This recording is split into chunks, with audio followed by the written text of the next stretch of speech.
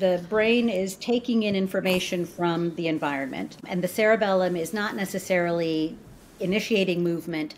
Basically, it's taking all of this input in and it's making decisions about how to move different muscles and bones and all of that, while also figuring out where your trunk is in space. And it takes into consideration like velocity and strength. And so your cerebellum is calculating what it thinks this is going to weigh and how much force you need to put in your muscles in order to hold this. When you're grabbing something, you actually are moving all of these muscles. So you're moving your shoulder, your elbow, your wrist.